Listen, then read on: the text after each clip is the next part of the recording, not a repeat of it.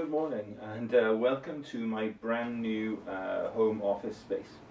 It's only got finished yesterday, and at last I have a proper lovely space at home I can call my own. The space I was using before was in this room, but it was a bit of a dumping ground for everything else, so it was never really sort of tailor-made for what I needed it for. But now I'm very fortunate to have my own dedicated office come studio space. And to celebrate that opening of my new space, well, not to celebrate because he's not here today. Dexter's not with me, unfortunately. He's gone out for a very long walk today. He had a bit of a lazy day yesterday, I'm afraid. I took him out in the car somewhere and I didn't walk him. So my wife's taking him out for a very, very long Saturday morning walk. He did look a bit grumpy when he went, but there we are. So instead of going out for a drive with Dexter today, I thought I'd talk about some of the must-have, or what I feel are must-have accessories if you use the Fuji X-T camera system. I bought an X-T20, as you know, I think it's about the end of last October or November time, to replace my Nikon 1 camera I was using for making videos. So at the time then I had that Fuji X-T20 and I had my Nikon D800.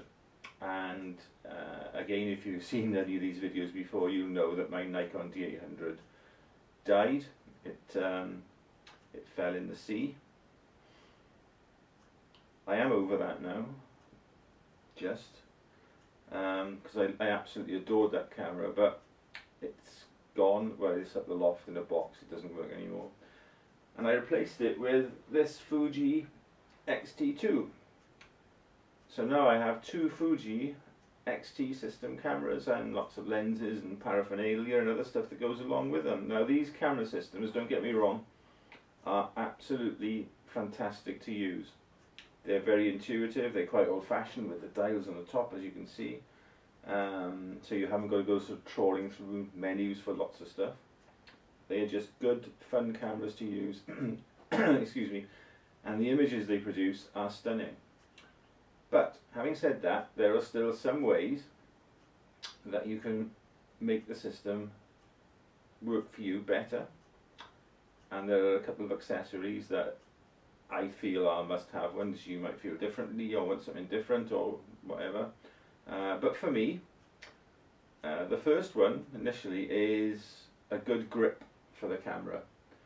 I've got quite large hands, and the cameras do have a small form factor, particularly the X-T20.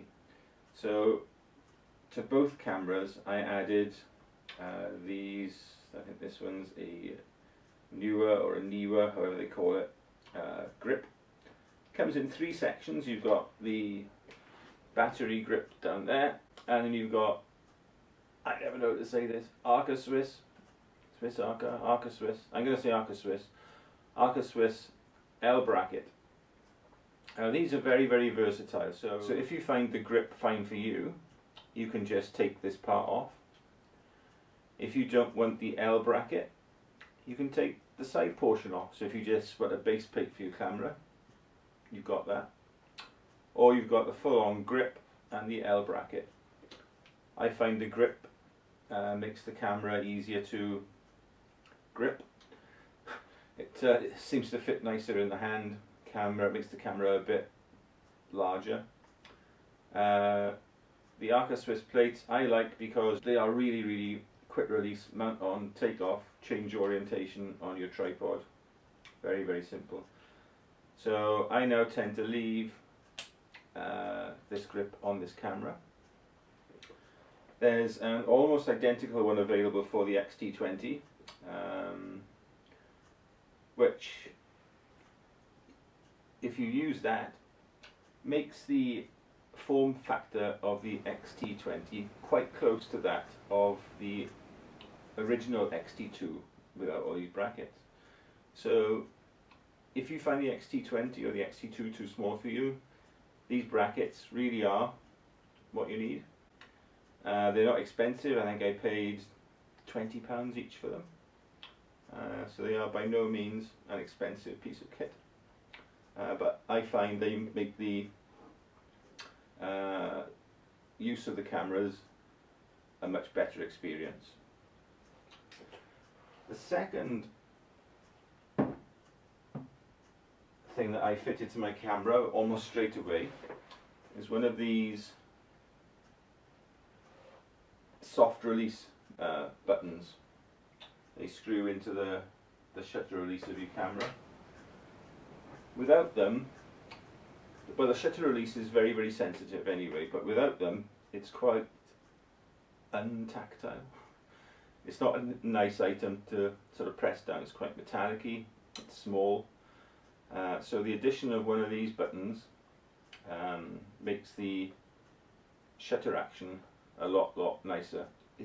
It seems a lot more firm, a lot more direct, and a lot easier to half press and then fully depress to take your shot. Again, these are cheap. I think this one was about £4, but I bought a bag of 4 or 5 in assorted colours for, I think it's £1.99 on Amazon. What I will do, I'll put links to everything I've talked about below. I don't have an Amazon affiliate program, so you're not putting money in my pocket if you buy from those. Yeah, but check them out.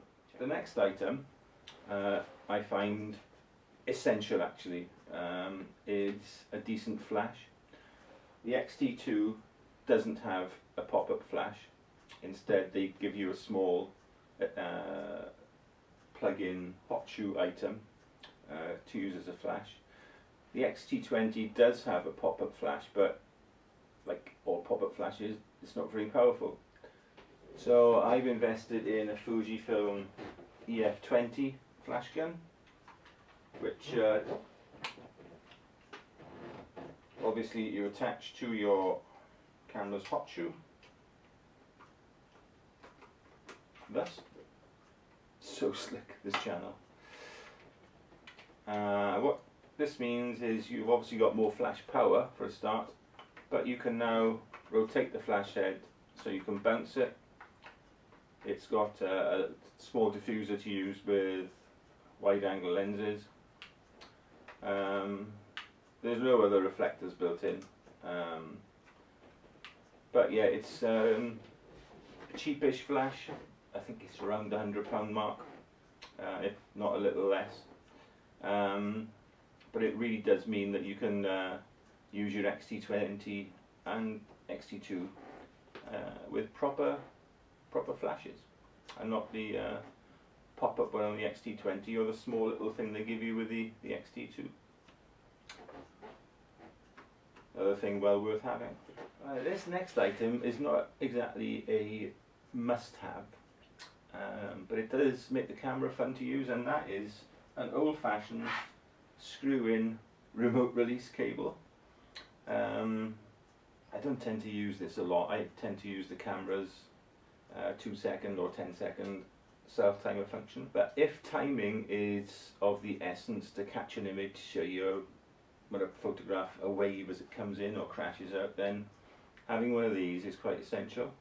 Now you can get like an electronic remote control for Fujifilm cameras, and they plug into one of like the USB ports on the side.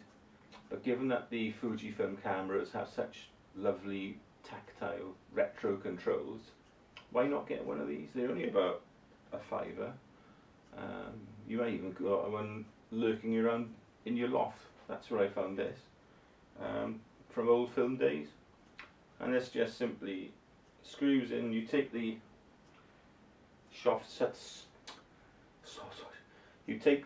soft shutter release button off, i.e. that red thing, and you screw this in instead.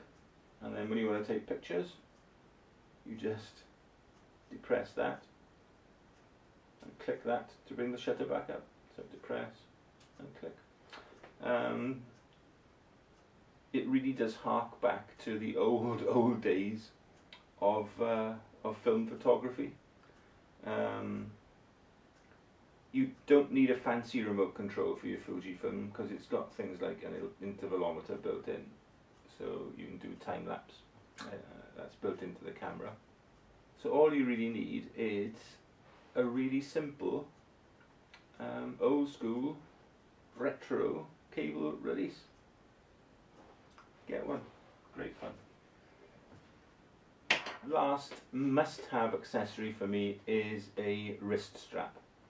I don't think the camera is heavy enough to warrant a full-on neck strap, though I do have one. I got a Black Rapid, which I've had for years and years and years, which is an excellent, comfortable strap.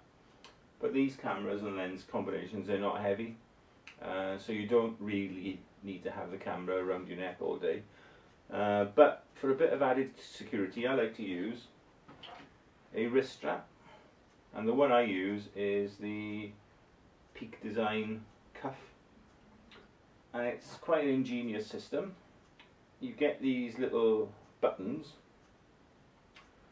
that attach to the camera strap holes on your camera, and you just slide them in to this quick release system. Nice and secure, and you've got a lovely wrist strap on the end of your camera for taking pictures. If you want your camera safe and secure, you've got the wrist strap. Anyway, I hope you found this helpful. If you have, give me a thumbs up. If you haven't, give me a thumbs down. Anyway, we'll see you again very, very soon, when hopefully Dexter will be back in the passenger seat of the car. And yeah, take care, and we'll see you soon. Bye bye.